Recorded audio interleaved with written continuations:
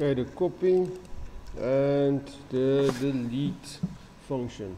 Okay, there are both functions. With the copy, you can copy a substring out of a string, so you can copy a piece of your sentence and save it somewhere or put it somewhere. With delete, you can just, it's basically the same thing as copy, but it does exactly the opposite. So the procedure, the function works in the same way, but it has different output. Okay, so I have edit1.text. That's where I'm going to enter my sentence. Then it's going to be saved in S-Word. Then I'm going to copy out of S-Word. I'm going to start copying at character 3, and I'm going to copy 3 characters. And I'm going to say whatever I copied, I'm going to save that in the variable scopy.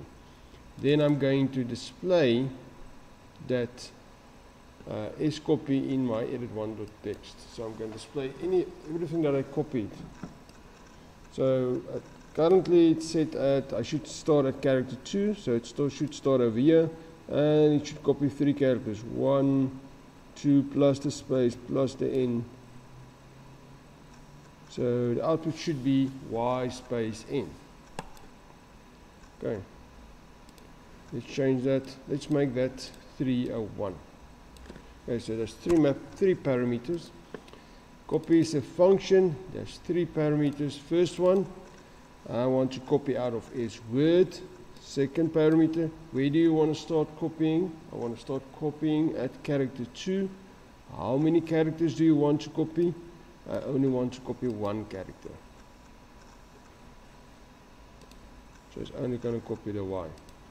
Like I said, delete is actually the same layout as the copy. First question will be also, out of what do you want to copy? I want to copy, delete. I want to delete out of S-Word. Where do you want to start deleting?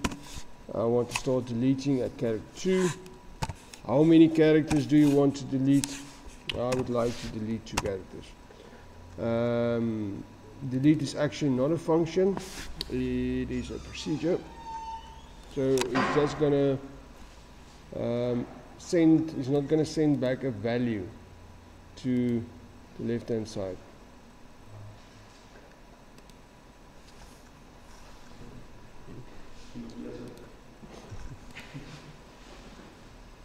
Okay, so it deletes it out of the edit box. It deleted the Y and the space.